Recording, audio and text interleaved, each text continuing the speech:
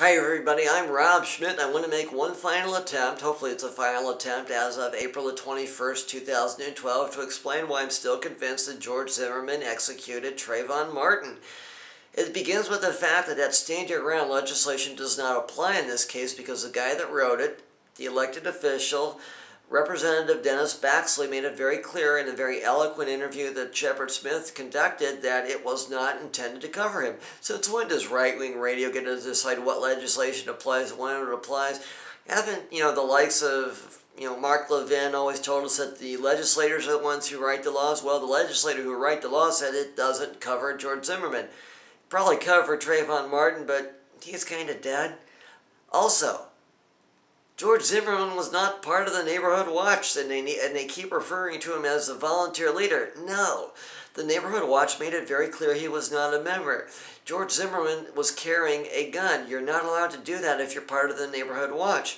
And I've heard many police officers call into the fair-minded Leo Terrell, and he is fair-minded, and I've met him. He's a good man, and they said they work with the Neighborhood Watch, and they instruct them to report, don't follow.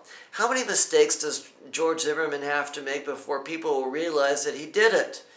Also, I saw the pictures that the paramedics released, with the blood in the back of George Zimmerman's head, and frankly, it's nowhere near enough to account for that fraudulently doctored picture. They call it the enhanced picture, where you see the big gash in the back of George Zimmerman's head and the arrow pointing to it. Somebody took some type of software like Photoshop and they doctored that. And I hope you will look at the videos that I've done in which I make an honest effort with professional equipment to blow that up the way a professional would blow it up so you can see what really happened. And you'll find out that the results I got were nowhere near that doctored photo. And again, George Zimmerman is guilty on all accounts. Please listen to what I'm saying.